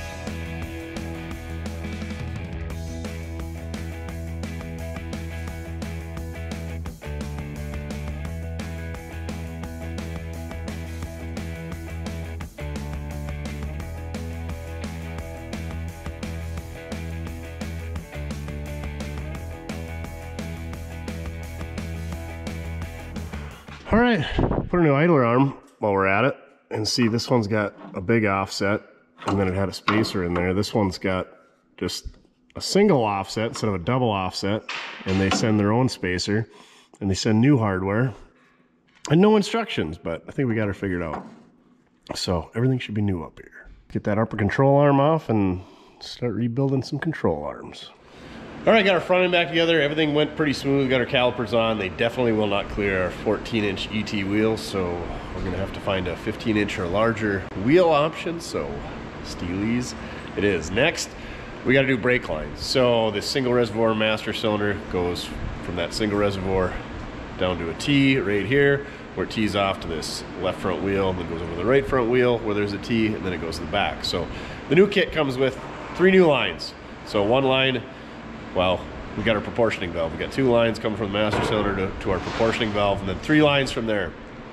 One goes straight to this wheel, another one goes to the other front wheel, and then there's one that goes from the proportioning valve over to that other wheel where the T used to be, and then taps onto that rear brake line and goes back. So first thing we gotta do is get the old lines out, and then we replace them with these new lines that are hopefully bent up properly. One thing that I did notice is the Moog parts have, I don't know what they call them, they're a lock nut, but they're a steel lock nut. I don't know if you can see this one, but she is overly crimped. Like there's no way that a 5/16 fine thread bolt is gonna fit in that thing. So good thing we had those on hand. All right, Duff says get to work. He wants to go for an RID, don't you? Yeah, even though it's snowing this morning. So like I said, here's our new lines. Here's that short one that's going from the proportioning valve to the left front wheel. Here's our two longer ones that go from the proportioning valve over to the other side. One goes to the rear and one goes to the right front wheel. Let's get after it. Oh, and here's our proportioning valve and bracket and the lines that go from the master to the proportioning valve.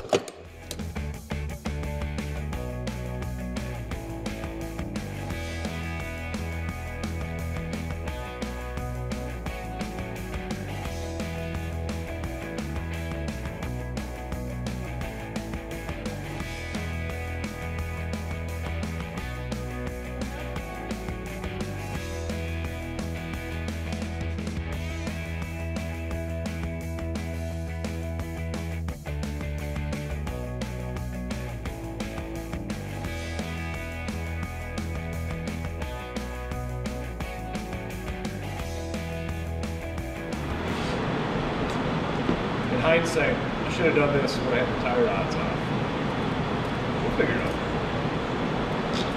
Better yet, when the engine is.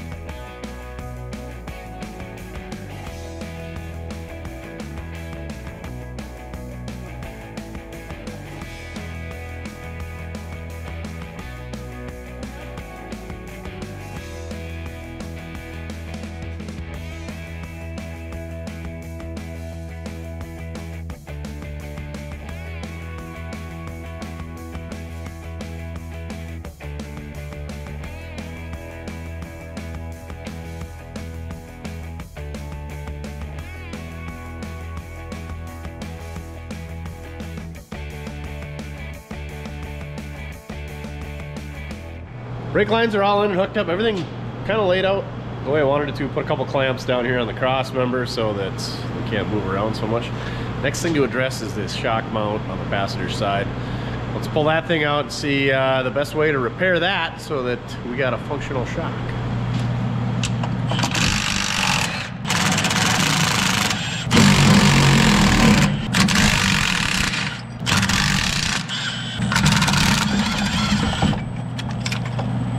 Alright, let's use our Screwed by Mortske Repair magnetic screwdriver slash pointer. Get yours at mortske.com. You can see where it's split right in there. And that's where the stress riser is at. You can see it's really beefy in here because you got all these bends and this weld up here. But obviously this is the least amount of material. You can see they kind of notched it out right there. Put a little relief in there to try to alleviate that stress. And if they would have had another bolt in here, I think it would have been all right. But just with one bolt, and then it's mounted to a non-flat surface. It's not a machine surface, so I'm guessing something relaxed or moved that caused it to break there. So, and the reason they make it like this is just for simplicity. This is all one flat plate. This tab was up here, and this tab was over here, and they just bent it all over. So, I think what we're gonna do first thing is just grind this out. Weld it all up the way it was factory, and then either put a gusset over here or a gusset up here. This would probably be the strongest, this gusset up here. That's gonna counteract the shock. So let's get that fixed first, and then we'll see what we can round up for gusset material and brace that up. And we'll take a look at the driver's side, make sure that one's not doing the same thing. Putting a bevel on this parent material will give us all the penetration. That's what you want when welding. The penetration, full penetration. Welders get better penetration.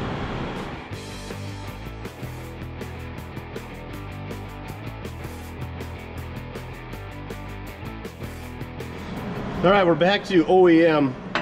We could put this back on, but adding that heat in there, it's just gonna crack on either side of that weld, so we're gonna have to gusset it up a bit. Let's get it all gussied up, see what we can find. All right, snag this gusset out of our scrap pile. Ground her down, give her a nice bevel so we can burn it in good. Tacked it in place, went and did a fit up, everything's good, so should be fine. So the way that that shock is acting and reacting is pushing up on this and pulling down on this. So it should beef it up quite a bit.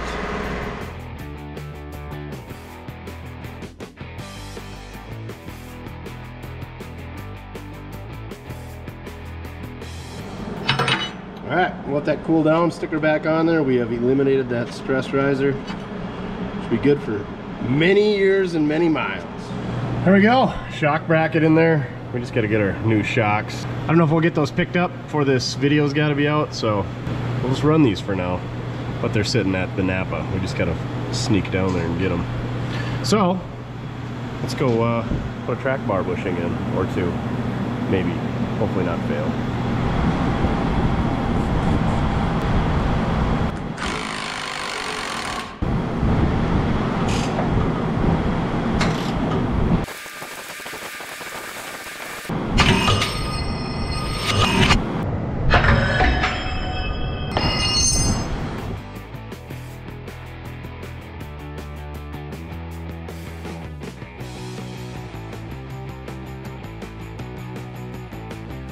All right, we're gonna just clean up that bushing mating surface. Pop the bushings out of the old one, slide this thing back together. Easy peasy lemon squeezy. Hopefully I didn't speak too soon. So these new bushings are kind of a, I don't know what they're made. They're hard. And you can get them in different colors. So we chose black. Polyurethane. It's ain't got much give. Kind of confused me. That's the way they shipped it. And I thought, how is that gonna fit in there? And then I took it apart. And so yeah, I think we just gotta press them in like this. Slide our sleeve through there. Should be good to go. Let's go press the old ones out. I don't know why that one decided to stick out that side, nothing on this side. Should have stayed like this one. Who knows?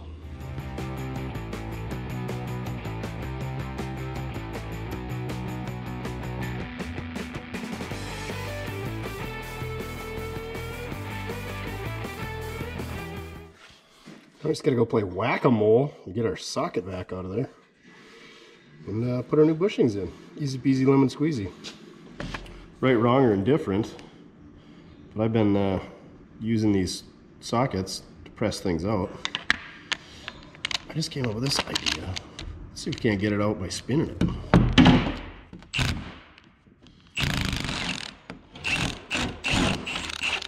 Oh my gosh, I am a genius. I am the smartest man alive! The old Stanley socket's none the wiser.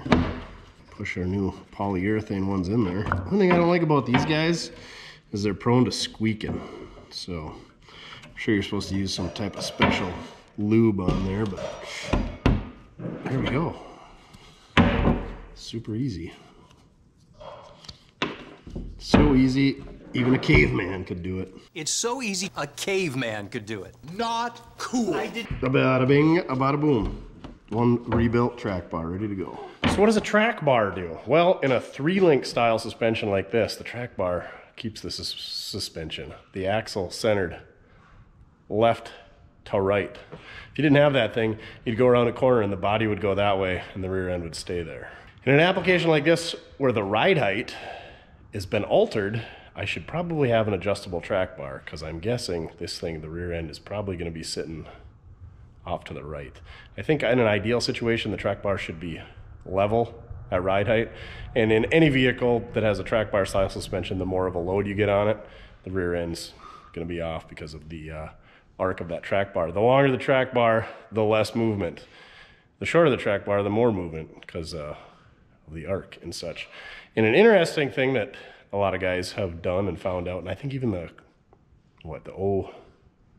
03 on up Crown Vics, what was the last year, 11, have what they call a Watts link, and it's kind of the same thing, but way better. So in a Watts link suspension, it's basically got 2 track bars and a linkage in the middle and a pivot on the rear end, and that keeps the rear end centered at all heights in the suspension, so you're worthless information for the day. All right, let's get this thing reinstalled. A little looby dooby on there for good measure.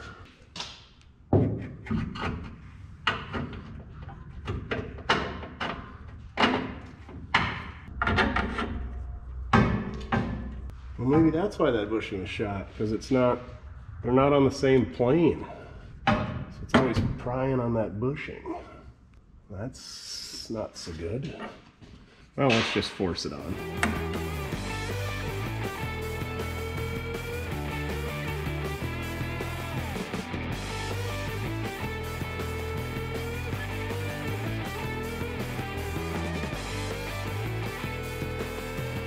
All right, that was kind of a cakewalk after everything else. We got a lot of new bushings in this thing. I probably should do bushings in the rear end here, and I should probably get an adjustable track bar, what have you. Oh yeah, we got to hook up that front sway bar. Should probably have a bigger sway bar. Should probably have a rear sway bar. It is what it is. All this stuff's good enough for the girls that we go with, so we don't need no big fancy tubular control arms and 13-inch 6-piston calipers and all that stuff. The old 6.4 is just a daily driver. Just go through my stash, see what I got for mufflers. I feel like I ordered some for this thing back in the day. And the other thing is, I think these are Thrush turbos, and for some reason, I recall they weren't making them at that time, but I feel like they make them now. So hopefully we can find something that just bolts right on, or we just keep running these. So I'm gonna do a little digging, see what I can come up with. Well, this is how long I've had them. 2/16 of 15. Freaking 8 years. No, 9 years. So that's how long I've been running that thing like that. But yeah, these look like they should be a direct replacement. 2-inch center inlet, offset outlet. So these are accelerators, XS 1224. I've been running these on a lot of my vehicles and had pretty good luck with them. They sound good. So let's spray a little looby dooby on some clamps. Thankfully, Tim down at Webster Auto Care clamped these on as opposed to welding them on like some shops do. So this way we can hopefully replace them relatively painlessly. I say that loosely because nothing is painless with exhaust. All right, let's rip into it, see what we can do. What kind of damage we can do anyway.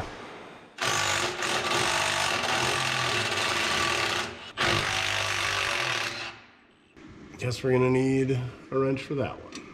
The good news is we got every single wrench in the whole toolbox out for this project. I was just gonna mention we haven't even broke a bolt off yet, but stay tuned. That always happens with exhaust, right? This is exhaust. Oh, turn it sideways. Now I can use the impact.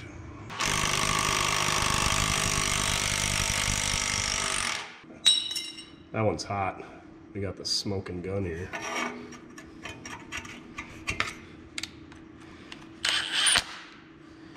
Then we got to figure out which kind of demolition device we're going to use to get these apart. Did he put a little spot weld there? Yeah, that's okay.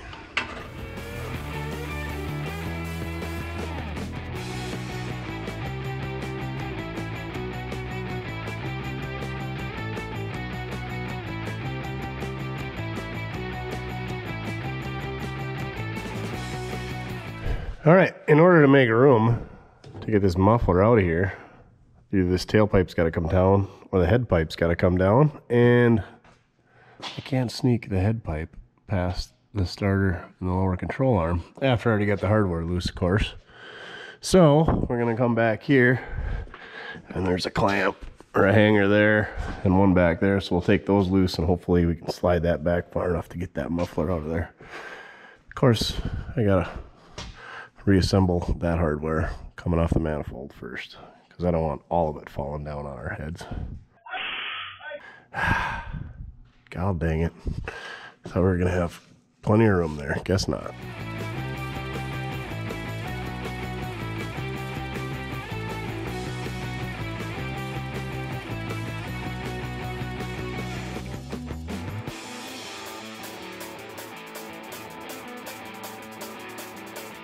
You're like a blister showing up when the work's done.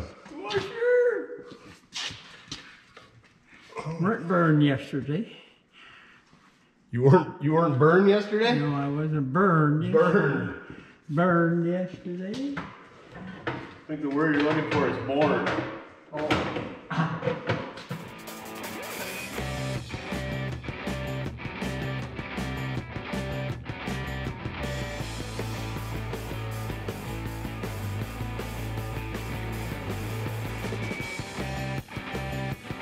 All right, she's slid into place. I'm gonna put the bolts back in the tailpipe and the hangers back there, and then we'll kind of get everything situated here, clamp her down.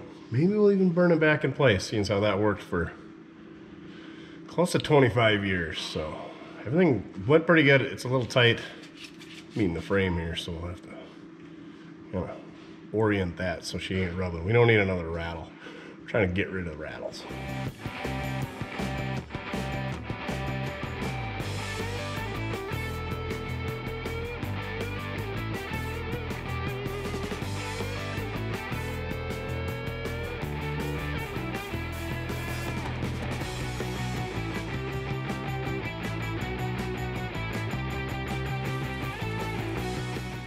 All right, just a smidge of clearance, just the way we like it. One more side to go. Or do we just put one in? I suppose we got all the tools out, we may as well do them both.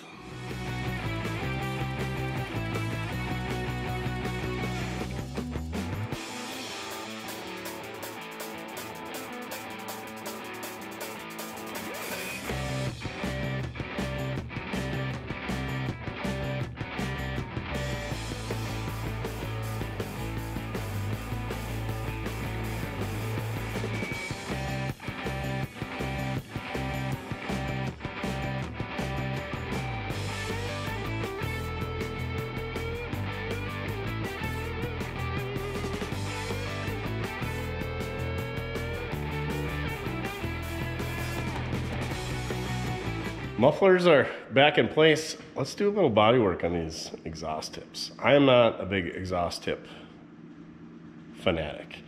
Big, ugly, chrome exhaust tips, trash cans sticking on your diesel. Bow tie shaped exhaust tips just ain't my jam. Just give me a nice clean chunk of aluminized exhaust pipe or stainless, whatever. Call it good.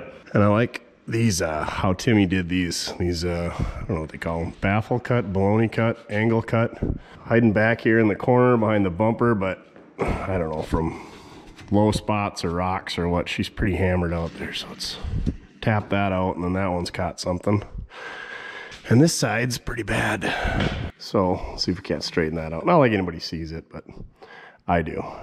Speaking of body work, I need to patch up the spare tire area, and I need to patch the spare tire because looks like it let loose. I wonder where I had that parked when that happened, because I bet there was some rust on the floor, because I know it was a good tire. I ran it for years without one in there, and I think one year when we took it back to the 50s, we decided to throw one in there. Yeah.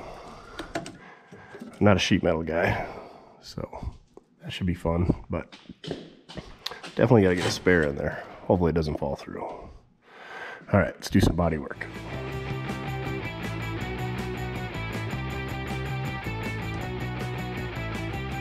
Much, much better. Back to the original shape that they arrived in, circa probably 2001 or 2. All right, on to the next project.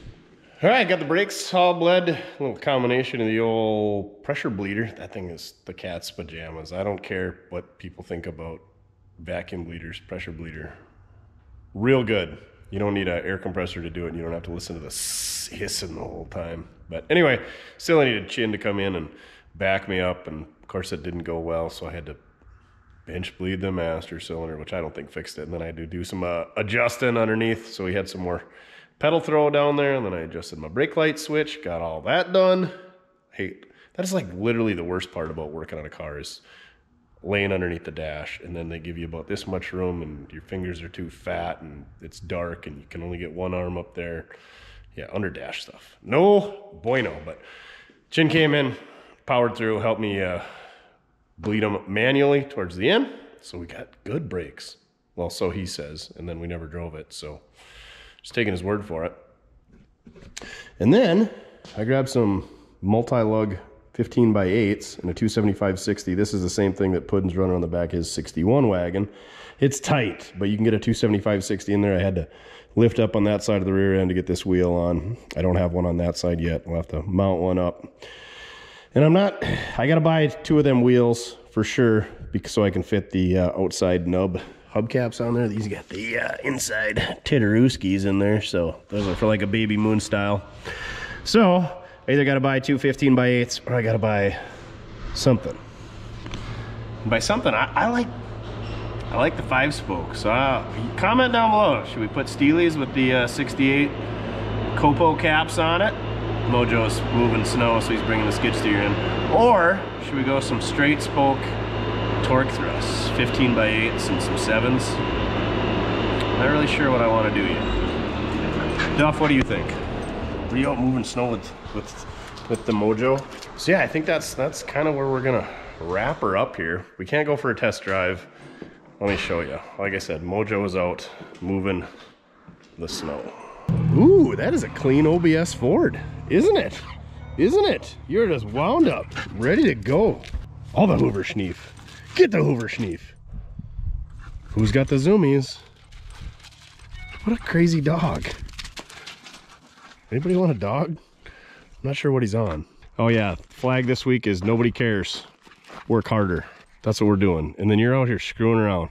But anyway, the roads are covered with salt and muck and nastiness. Man, you are fast. Who's a fast dog? Oh, I drove the Expedition earlier today. Look at all the salt stuck to the side of that thing. Yeah, so I'm not driving my wagon in the salt and getting that stuff all over it, because that car's rusty enough the way it is. Yeah, this stuff is, it's not good. Not good, is it, Duff? So yeah, no test drive. No RIDE for the Duff. Plus he's all jacked up on Hoover Schneef. What is wrong with you? This is pure snow! It's everywhere! Have you any idea what the street value of this mountain is? I wonder what the street value of this stuff is, Duff. Oh yeah. Oh, it feels so good, doesn't it?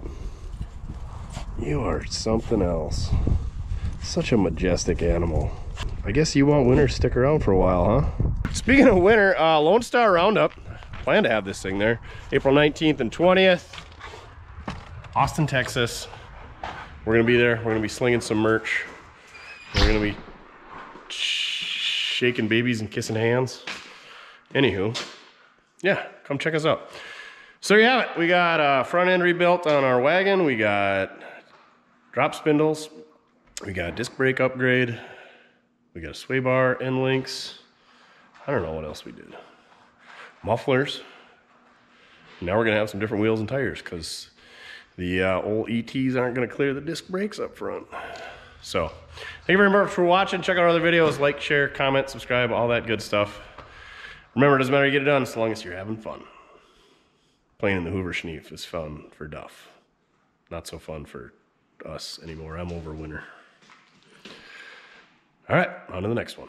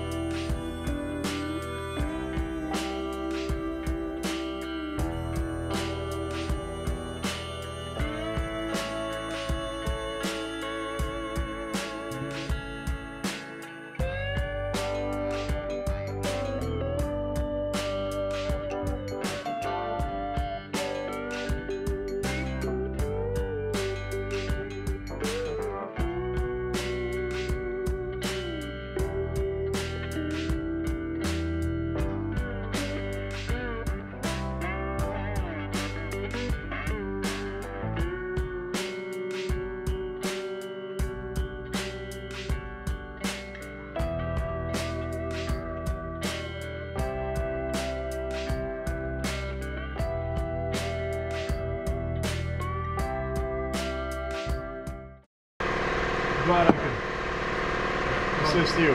You know, In tripling the amount of 4-inch or half-inch drive extensions that you own. you know, I didn't come over here to have you mock me, Yeah. but I just knew what I was good at getting. Mock. Yeah. Yeah. Bird. Hope you find your dad. Bye, buddy. Hope you find your dad. Thanks, Mr. Narwhal. Yeah, bye. You don't want to go with him, Duff. You don't want to go there.